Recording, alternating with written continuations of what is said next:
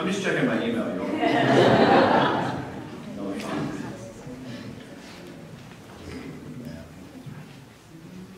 Welcome, everyone, to the first event for the Spring 2023 Common Word Community Read, curated by me.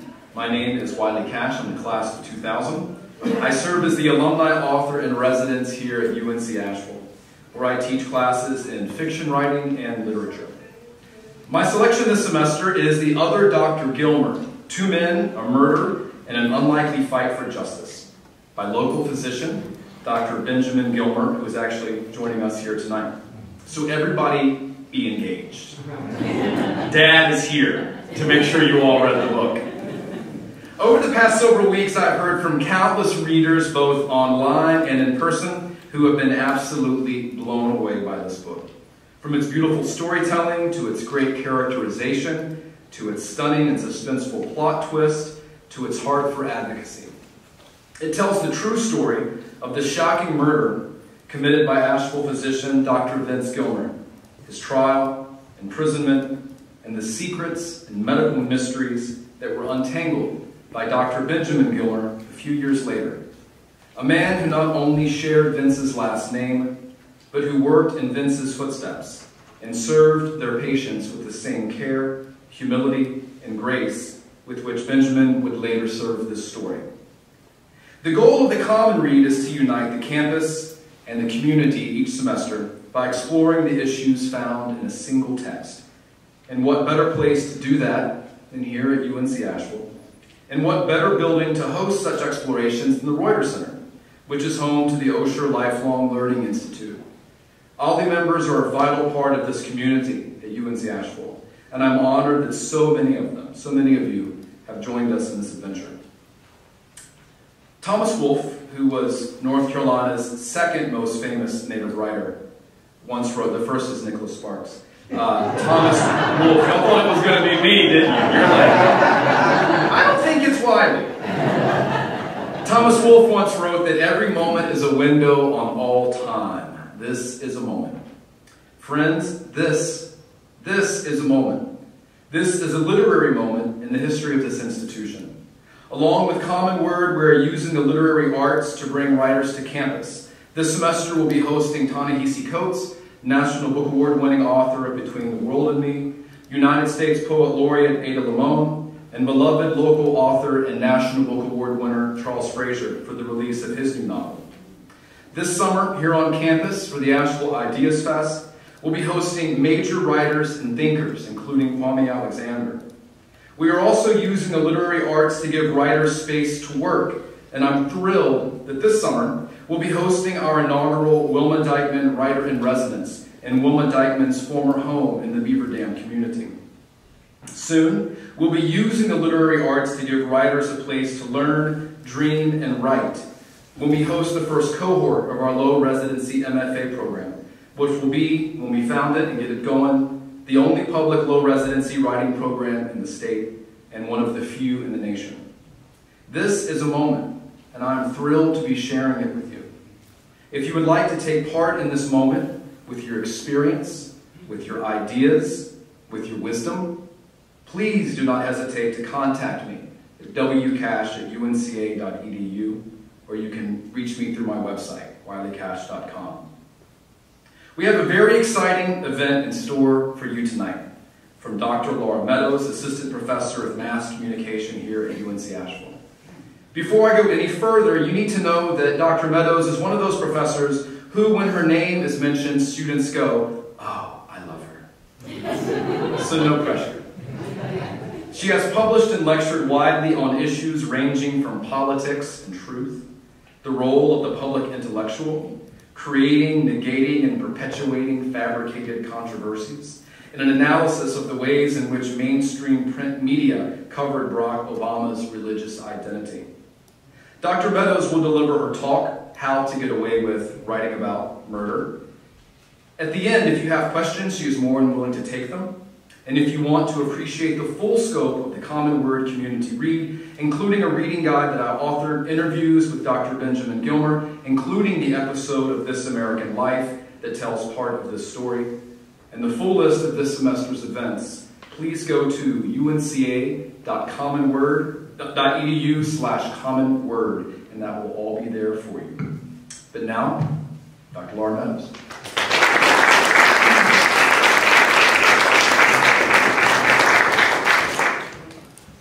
I'm told I can't move from this spot. I'm used to lecturing and pacing a bit, so bear with me.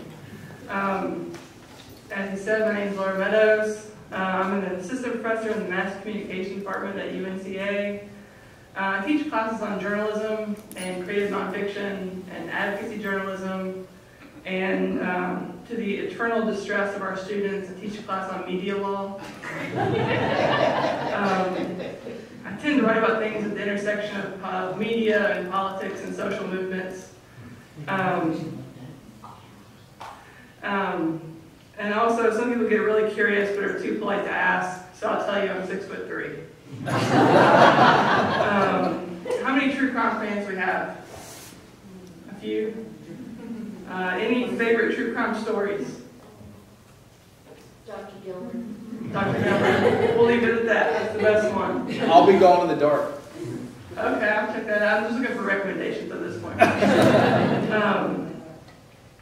Let's do something. I made this pretty PowerPoint for you, so we'll use this. I think it's in our nature to love true crime. And I think we do love true crime. There's something necessary about it. But how do you do it the right way?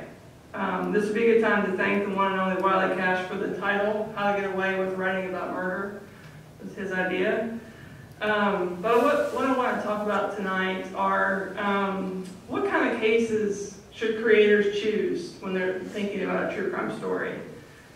Cold cases, gory crime scenes, baffling circumstances, the wrong verdict, sympathetic victims, or the most powerful killers. Like, where should we train our attention? And in short, how do we do true crime ethically?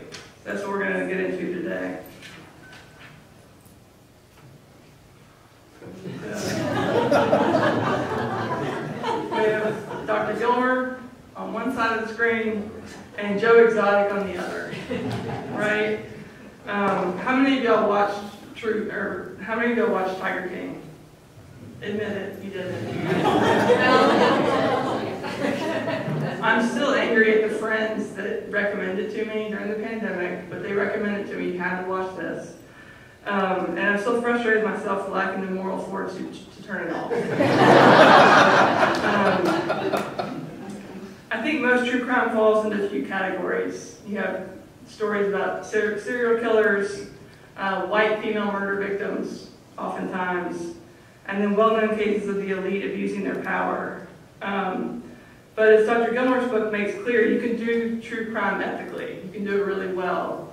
You can be self-reflective. You can advocate on someone's behalf while still telling a really fascinating story. Or you can take the Tiger King route and sensationalize the story for viewership. So I think you have options in this genre, and we see a little bit of everything. And these are obviously extreme examples, but they set up a continuum between ethical true crime and not so ethical true crime. And we're going to talk more about the differences between the two. My students know this. I love to start out with a small history lesson. Get into it. These pictures come from the 19th century, from the era of the penny press, when newspaper publishers realized they could make more money through advertising dollars than through subscriptions. So they sold ads and made their papers available to the public for a penny. And this led directly to the period of yellow journalism, where sensationalism reigned. As you can imagine, true crime stories did very well during this period. The newspapers of that century printed amazingly detailed accounts of murders and victims and in-depth reporting of trials that allowed readers to parse evidence for themselves, and much like we do nowadays, just without Twitter.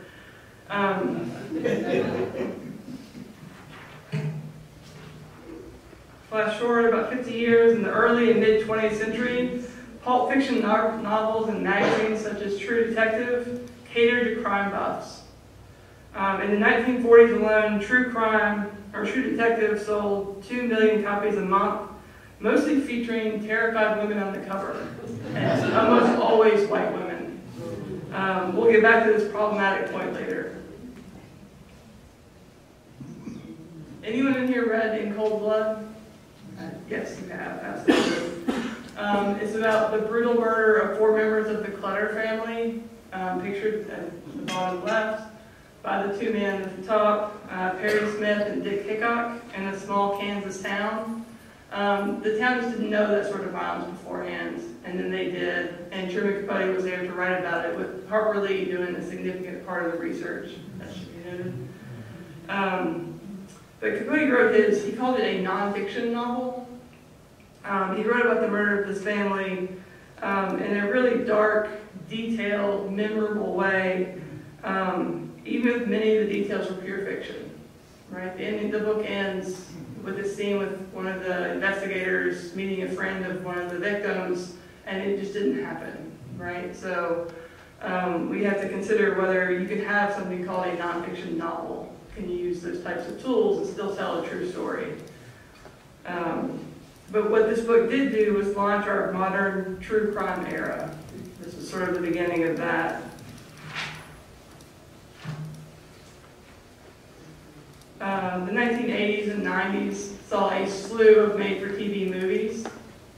It saw media outlets like Court TV launch. And then we had the O.J. Simpson verdict in 1995, which I think for most of us in the room, we remember what a spectacle that became.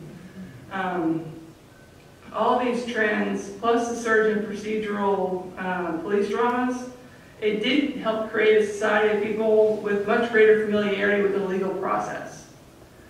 We got better at the criminal justice system, the ins and outs, what an appeal looked like, what the mechanisms were for introducing evidence, things like that. And so it became much more nuanced in our understanding of the criminal justice system and how it works. From a book publishing perspective, true crime is still relatively small. As of 2020, none of the big 5 book publishers had a dedicated true crime imprint. However, its cultural sway is immense, in large part because of podcasts, documentaries, and docuseries. 2014, 2015 saw Serial hit our iPhones. When this first launched, it was all my friends could talk about. How many of y'all have listened to it? If you haven't, it's worth a listen. It's truly remarkable. It's a brilliant storyteller searching for the truth. It's amazing. And it works for a lot of reasons, I think. But none more so than that the creator and host was so self-reflective throughout. She talked about her doubts and talked about whether she's presenting evidence in a fair way and sort of let you in on the process, which I think worked. And I think that's another reason Dr. Gilmer's book works so well, in part for the same reasons. There's a lot of self-reflection in it, so you can kind of be along for the journey and not feel like evidence is being contorted to make you feel a certain way. True crime podcasting has been called an audio goldmine. According to one survey, it was the 3rd most popular genre in the medium in 2020, outpacing sports and even politics during an election year. So true crime in podcasting is a phenomenon. And how it outpace sports is beyond me.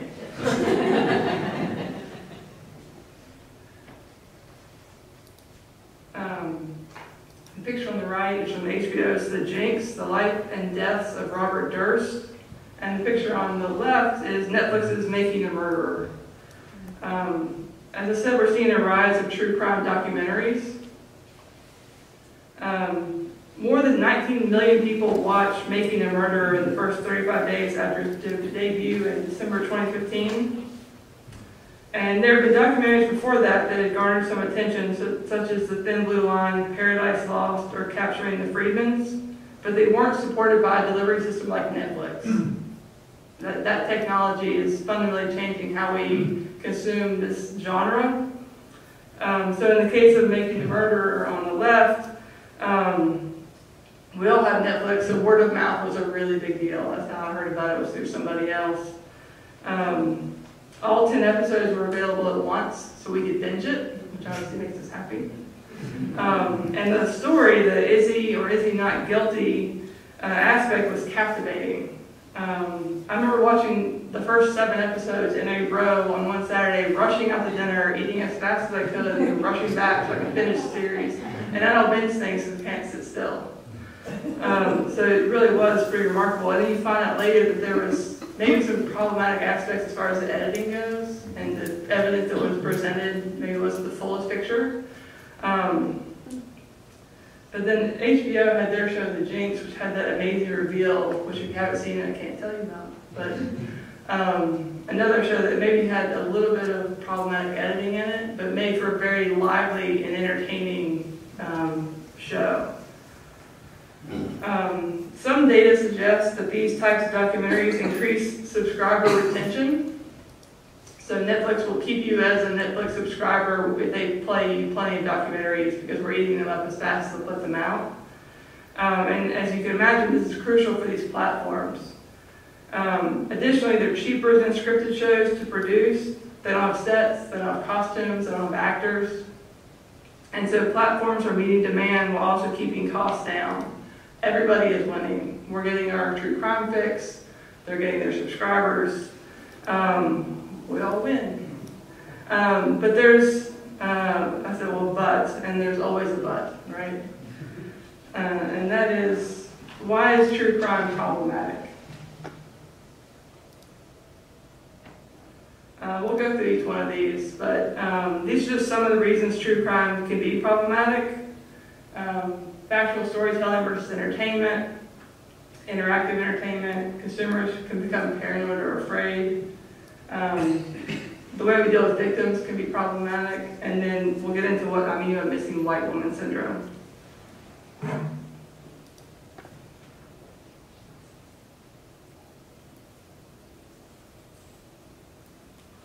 So factual storytelling versus entertainment. And let's state up front that entertainment in and of itself is not the problem, right? In fact, it's completely necessary. If something's not entertaining, we're not going to read it, we're not going to watch it, we're not going to listen to it. That's the fact of it. If it doesn't catch our attention and maintain our attention in this attention economy, then it might as well not exist, whatever good it's trying to do for the world. But there's a line between entertaining and sensationalism that sometimes gets crossed, I think. Nowadays, we have super sharp graphics. We have dramatic musical cues. It used to be sort of a faux pas to have a musical cue in some documentaries because you're trying to lure the audience one way or another emotionally. But that seems to be a thing of the past. Not to mention cliffhangers and twists, right? No more so than The Jinx, I think, if you've seen that. And some true crime stories go all the way into sensationalism, as in Tiger King. And they play up the looks and speech and overall outrageousness of the characters and the circumstances. And the reality remains that often works for viewers. Sometimes you get caught up in a story like that, you want to finish it, you want to watch it. But should we let it do that to us? There's so much good content out there. Where are we giving our attention? Are these the types of stories that we should pour our limited attention into, or should we be a little more strategic than that?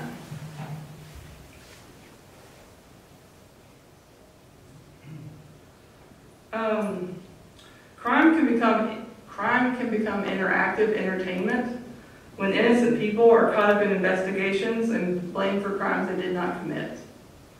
So, for instance, in Idaho, after the recent shooting of 4 Idaho college students, as one writer has said, the real crime, as the weeks dragged on, became a true crime. So it stopped being about real people and became about a story, and about entertainment, and about being able to interact with those elements. Baseless rumors spread online as folks with no connection to the case became obsessed with it. One Facebook group dedicated to the crime has roughly 230,000 members. Some subreddits have more than 100,000 members each. And all their online activity has complicated the on-the-ground investigation, creating more victims when innocent folks are called to account, when their due process is taken away, by an enraged online mob who thinks they have the answer. Their intentions may be good, but when they step over a line, it becomes problematic. So in short, there's a fine line between advocating for a cause and getting caught up in a virtual witch hunt.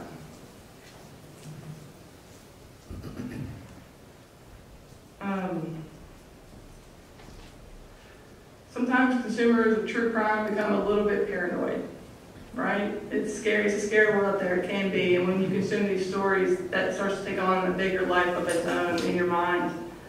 Has anyone in here heard of the mean world syndrome? I got a media scholar in the audience. They've heard of it.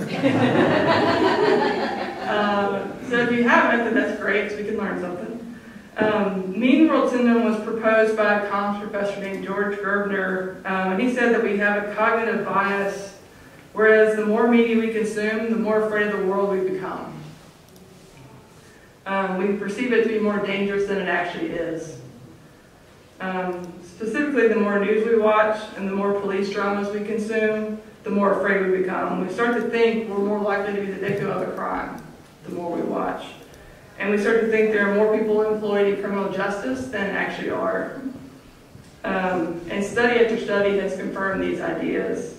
In regards to true crime, it stands to reason that the more we consume, the more afraid we become. And some survey evidence bears that out. So that might be kind of small to see, so I'll just kind of read out the numbers. But this asks is there more crime in your area than there was a year ago or less? 78% of people think there's more crime nationally than there was a year ago. And then the other number is in your local area, and that number is actually going down. So we know our local area pretty well, because we could say that maybe crime isn't going up. But on a national level, we're taking cues from the media we consume and making assumptions about how dangerous the world is.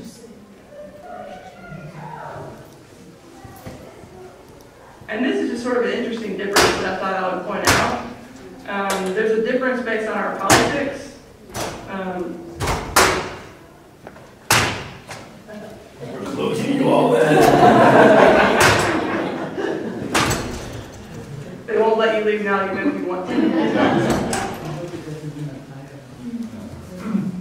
Means you're trapped. So Republicans are more likely to think that there's more crime in the U.S. than a year ago, as opposed to Democrats by about 10%. I'm not sure why that is, but it does seem like we're divided in every way that you can be right now. So.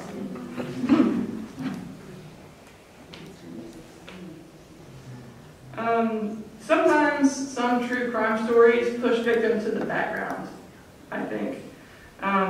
These stories become problematic when they decenter the victim, turning the victim into a statistic or even a prop. When stories lose track of the life that's been erased, they lose their heart, I think, and slide into more ethically murky waters. I think it's also worth acknowledging it's necessary to examine the perpetrators of crime to understand the evil. Like, that's not an unworthy endeavor. And it can be really beneficial in ways, but I think you always have to find ways to honor the fact that there is a victim who had a life that was cut short.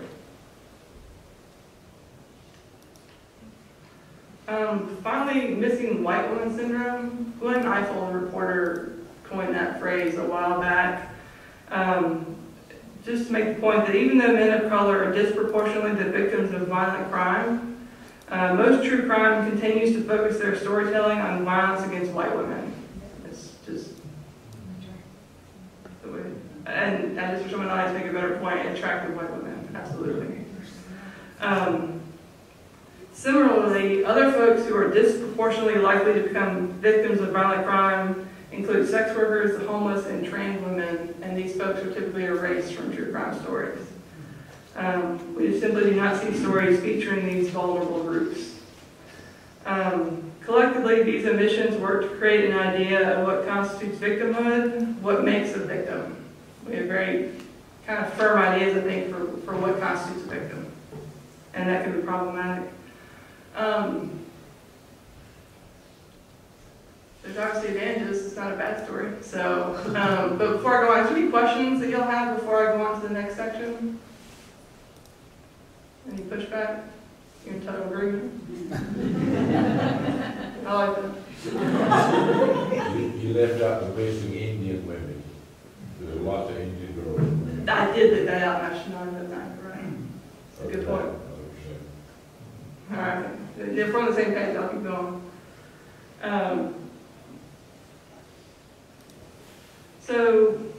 There's more sophisticated storytelling than ever before.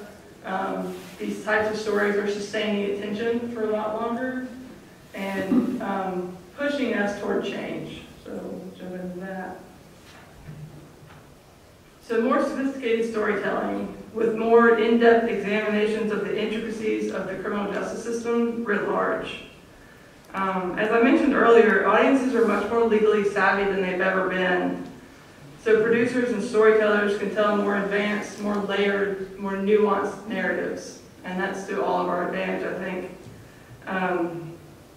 And these true crime consumers, many of them anyway, are more aware of the flaws in the justice system, including police brutality and wrongful convictions. And this opens up storytellers to examine different types of victims, including a diversity of races, ethnicities, genders, and circumstances. So, because we're more nuanced, storytelling can get better.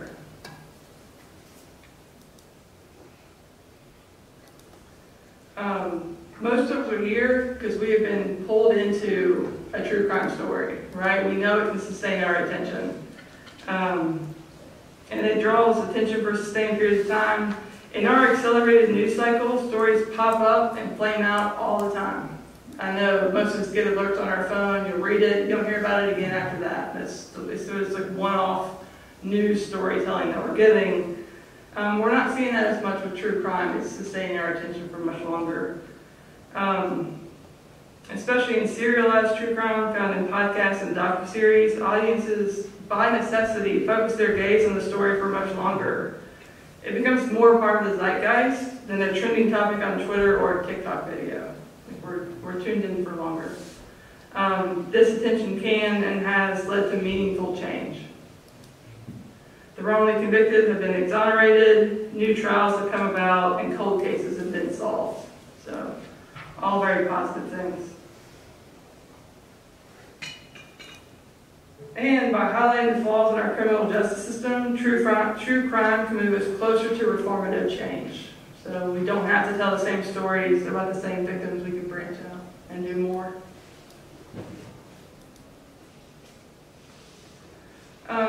I want to propose a possible ethically sound path forward. My advocacy journalism students are in on this. When creators are deciding which cases to take on, how should they decide?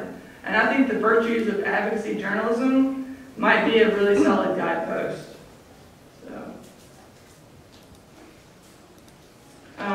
Advocacy journalism is the use of journalism techniques to promote specific political or social causes. An easy way to say it is reporting with a point of view. So, as opposed to objective reporting where the journalist tries to be as unbiased as possible, the journalist in this instance comes in with an idea, like I think the criminal justice system is broken and I would like to fix it in some small way, so what story can I tell? That sort of thing. They're not trying to be objective, they're not trying to be neutral, they acknowledge what bias they might have and work from that position.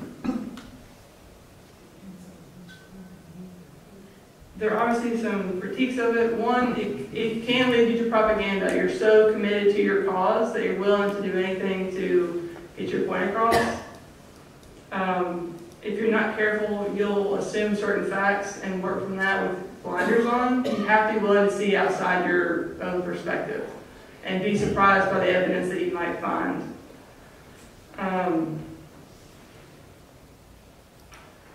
At the same time, it has the benefit of transparency. You know where the writer is coming from. You know what their perspective is, you know what they're trying to do. And so there's no chance that they're necessarily trying to emotionally pull you one direction or another. They're trying to tell you a story from their perspective. I think you can make a case that the public interest is served by multiple viewpoints, and when we know what those viewpoints are, it makes for a more well-rounded, nuanced news and true crime environment. And it's less motivated by a profit motive. They oftentimes work with nonprofits to gather information.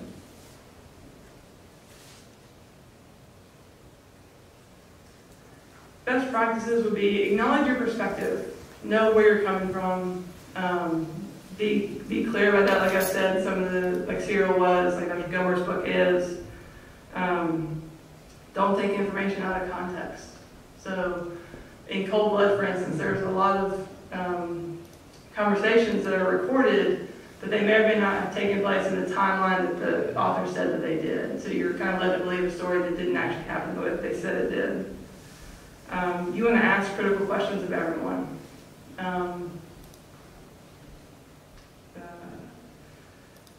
Even though you may have a perspective, you can learn from people you agree with and people you don't, and you want to try to do that.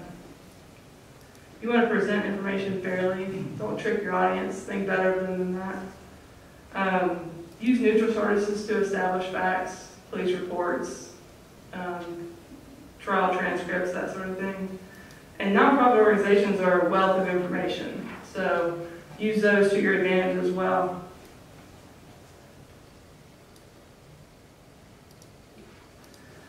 Just to sum up a bit, to sustain ethically rigorous true crime stories, our notion of victimhood must change. It's got to become more expansive. We've got to tell bigger, more nuanced stories. We have to move beyond missing white woman syndrome, missing Indian woman syndrome, and delve into stories with the diversity of victims if we're going to truly represent the full complexity of criminality and criminal justice. We must be entertaining, but put a focus on advocacy to ensure that true crime does not devolve into sensationalism. I'd love to hear some questions or comments from y'all, so if you have anything, we can have a discussion. So, yes, sir? I'm a little dubious about the idea that the journalism you propose is less motivated by the profit motive, because there are all sorts of advocacy journalism. And just this past week, we've been seeing some emails that suggest that the advocacy journalism of Fox News was entirely motivated by the profit motive. That if they told the truth about the election, their stock price would decline. Now, that's not the advocacy journalism you're recommending. No. But it's advocacy journalism.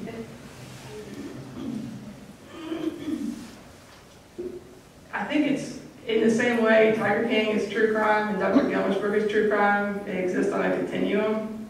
And if you're on the right side of things, on the ethical side of things, you'll do it the right way. And if you're not, you'll still drive your vote based on a profit motive, I think.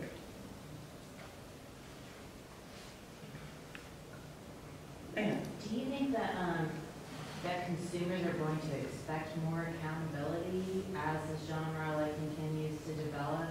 I mean, you're talking about us being nuanced consumers. Do you think that we have more expectation that things are based on true facts? And it seems like there's at least some of us that want to know that the story that we're being told is a truthful story, that we're not being manipulated.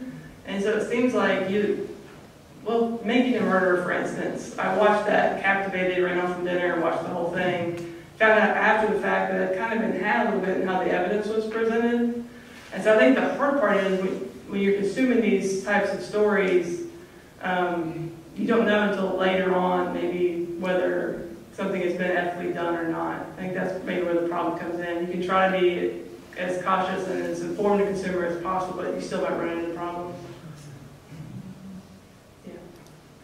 Thank you, Dr. Meadows, for this. Fascinating. Okay, so ethics in terms of content makers. What about Netflix and they're just buying up? Do we see a place where the people who run Netflix have an ethical obligation to make sure what they put on their streaming service, matches some of these ideas? Because algorithms, we know, right, are just going to keep giving us things like we watch. So I'm wondering where the ethical part lies with with the folks at like Netflix, for instance? Maybe my friend in the back might agree that Netflix is going to be driven by a profit motive, whether we want them to be or not. So I think it's up to audiences to make ethical choices. Like, I don't think Netflix is going to do anything to change that algorithm because it works. And they're raking in money and subscribers, and I don't think that's going to change. But I do think that as an audience, like, you know when you watch certain things that the story is a little too good to be true, a little too pat, a little too sensational, and you kind of know that, you have a gut feeling about it. And sometimes you watch anyway because sometimes it's delicious, and sometimes you don't, right? So I do think it's more a responsibility of consumers to do better, because I don't believe Netflix will. That was simple. Yes. Yes, please. This may be a bit off topic for you, but I'm curious. I've given a lot of thought to why, as a culture, we are so fascinated with all this. Why we're so fascinated. And I'm curious your thoughts around that. I thought a lot about that in the past few weeks since Wiley Cash told me to come talk about this. I think there's something about trying to understand the nature of evil that we're all curious about. The nature of evil in others, the potential of it in ourselves, which is a frightening thought.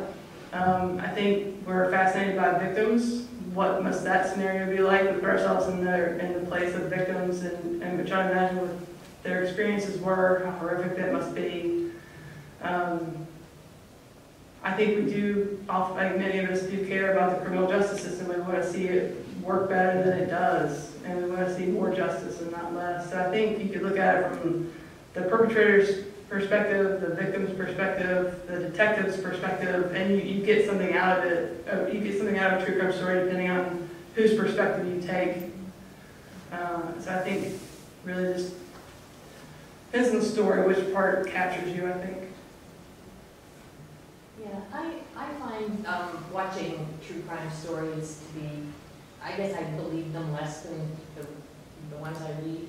I'm a huge fan of Anne Rule, and I loved her stuff. I don't think I've even read anything since she died, but the fact that she would go back and tell the whole psychological story of the victims and of the killers. You know, she did one on Ted Bundy. She knew Ted Bundy personally, but she just had a way of, and show us in pictures. You know, she'd go back and she'd put pictures in the middle of the book and everything. So I think that's what drew me to her, is that whole psychological, and I guess that's what draws me to true crime, is that psychological thing about, you know, how do these people behave like this? And I think that's why she's just always been my favorite.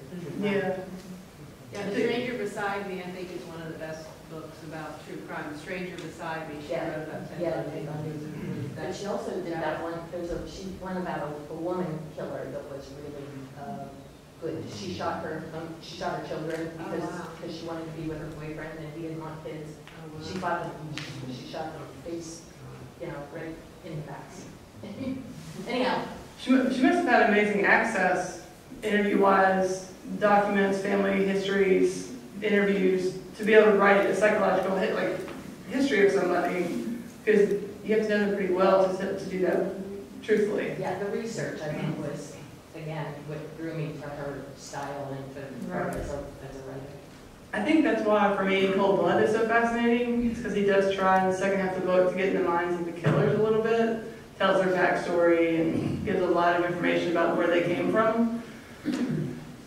Again, at this point, I find that's not all true, but I was going to say that a true crime that I didn't think of as true crime, but it's actually in the title, was Say Nothing by Patrick Radden Keefe. Oh, so good. Right? Really, really good. It's about Ireland and the troubles, you know, the fight between Protestant and Catholics, but it talks specifically about one family, and it's just really it's not advocacy journalism. I'm sure he wouldn't call it that, but I think it's a really good example. And on the more salacious side, I really love the podcast, Welcome to My Fantasy, about Chippendale dancers and the guy, did you hear about that? Oh, it's fantastic. Yeah. The guy who started it died sort of Under Strange Circumstances. Really? It's a really good one. Yeah. And that's already a movie on Netflix. Oh, is it on Netflix? Yeah, Mr. Cash. You've said so many things tonight that have just kind of stuck in my brain that I want to think about after tonight is over. But you mentioned the attention economy. Yeah. And that's something that I think about quite a bit with social media, with how our students are engaged with various things that are, it's just the nagging on the periphery of our minds that we should be somewhere else, doing something else, checking email, checking Twitter, checking whatever.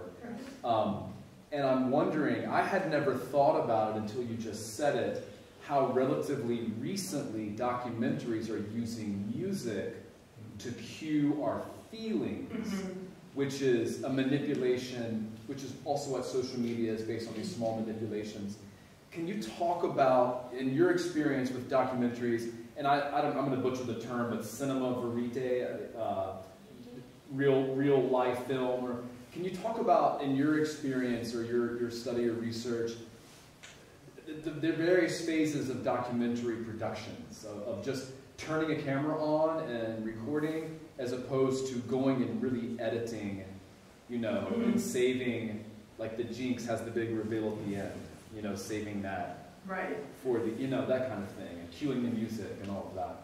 I'm ashamed to report, this is a two-part answer. I'm ashamed to report, I don't know a ton about documentary making, but I have a good friend that does, who just left. Perfect. Right. I don't work on the film side of things, Yeah. and makes beautiful documentaries, and had to go to choral practice. But even so, what about like in written exposés about true crime? I mean, the way that the flashy things get our attention, or the way they live on social media, or the way the podcast cues music, or... Yeah, I guess one thing I kind of trip over myself with a lot is if it's not entertaining in this environment, it's not going to get any traction. And so if you don't have some shiny graphics or some emotional pulls here and there, is your story going to be heard? Because you've made it, you've created it, it's important to you for some reason, you want it to get attention, so how do you do it? So you almost have to play the game a little bit. It's just how much can you play the game without getting consumed by it? I think that's where I get really tripped up. I don't have a good answer for it. I think there's a line there, but I'm not sure where it should be drawn. Yes, sir. It concerns me the way when I read about something, about a crime, and I go on, right now the one in South Carolina, the guy murders people. No, the Murdoch. The Murdoch, Yeah. about, my first thought was not about, gosh, these people were killed. It was like, can you imagine the number of people that are rushing down there to do a documentary or are going to write a book about it? That it puts a distance between the event. I'm waiting for the movie. I'm not going to read about this stuff. I'm going to wait on the documentary. And it somehow, I'm disengaged or disconnected from what is happening or what is happening in the present time, because it's all going to be filtered for me and given back to me. Right. And part of that is because of how popular true crime is. Like, their stories are going to sell really quickly. And so there's just such a huge market that that's going to continue to happen, I think. Which is why I think it's so important to try to do this well. Try to do it ethically. Because otherwise it feels like vultures descending on prey, I think. Yeah, lay your back and then... Could you talk more about guardrails that would have to be implemented for advocacy journalism in a way that protects the practice from being heavily polarized and politicized? Because I could imagine Rachel Maddow saying, oh, I'm presenting a piece that's advocate journalism, that's not objective, and then it would look really different if Rush Limbaugh did the same thing, but they're both saying, well, this is advocacy. Because I understand the criticism about objectivity, and is that even possible, but there are some safeguards that trying to apply objectivity does have. So I just love to hear like more thoughts, I guess, around how somebody would practice that with integrity and prevent themselves from falling into preconceived notions that they're trying to prove. Well, one thing I would say, and this again might be a bit cynical, I'm not sure if it wouldn't be politically polarized. It probably just would be viewed that way depending on where you stand politically. I think the guardrail that I think is most useful is the transparency aspect. Making some of your transcripts available, or letting your audience in on your process and letting them know how you found this information, where you found this information, why you think it's good, what you left out. I think all of those types of discussions you can have with your audience helps build trust. So even if someone maybe disagrees with you politically, they can still see that you gathered your information in an ethical, upright way. Because I don't think we're in a situation where we can create something that's going to be non-political. I think this is the era that we're in. But I do think we can be transparent with our process, and that can help people trust what we have to say, even if they may not agree with all of it. Do you think that's why Serial transcended political lines and our tribal behavior, because there was that constant reflection where Sarah Koenig was asking him, is this the right thing to do? And Benjamin does that too, you know? They're both great at it. Yeah. I completely agree.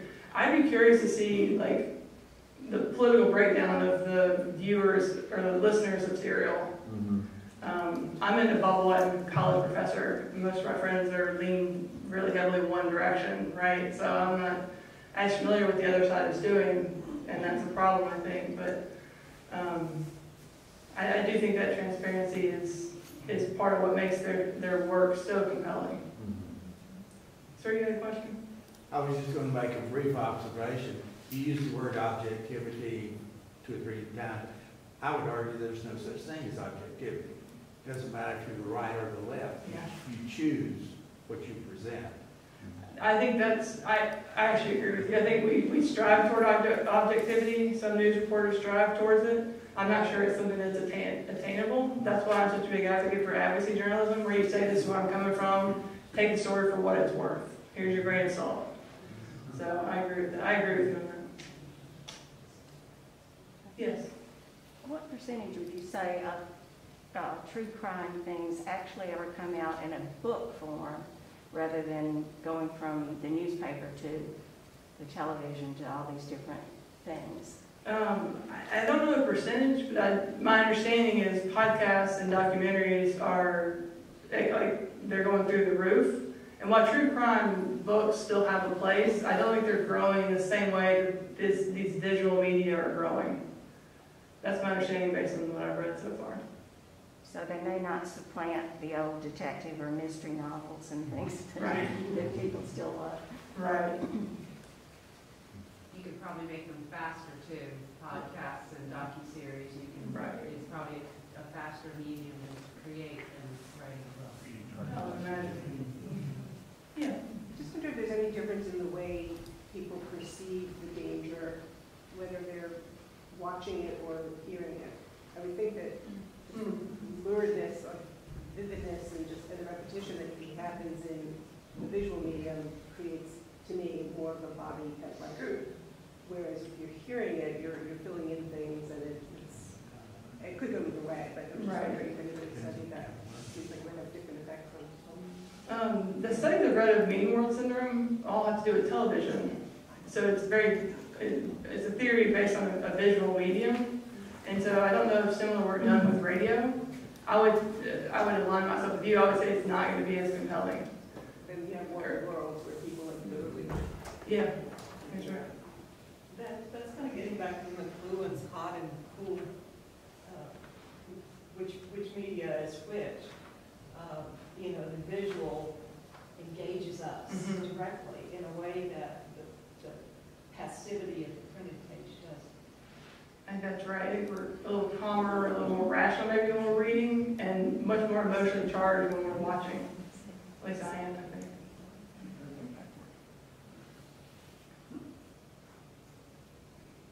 Any more? Yeah, Richard. In terms of the fact that docuseries and podcasts are the more popular medium keeping up with true crime, do you think there's a future for advocacy journalism in an age where visual mediums or auditory mediums are more popular, or do you think that might fade out and we might just focus more on the others? I think, like, Netflix documentaries that are churned out over and over again and they get all the views are going to be the majority of true crime. Like, I'm not that naive. But I do think there is a space for people who want to try to change the world by making documentaries about true crime. So I think that route does exist if you choose it. I still know that it will ever be as large as the more sensational popcorn type documentaries. Yeah. No stringent critiques, nothing. Anyway, I really appreciate y'all listening. If you have any questions, come see me afterwards.